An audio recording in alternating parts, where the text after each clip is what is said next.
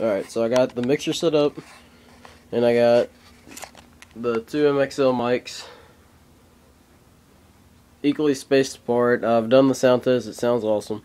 I also have another idea. I want to try to record the bass drum with this mic clipped onto the floor tom right here to see if I can get more of an attack sound to it.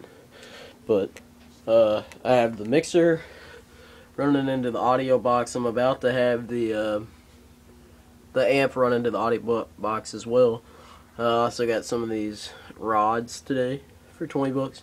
And I got a practice pad for 20 bucks just to kind of screw around with when I'm at school. So, but that's what I got. So, now just some housekeeping down here and we'll be right.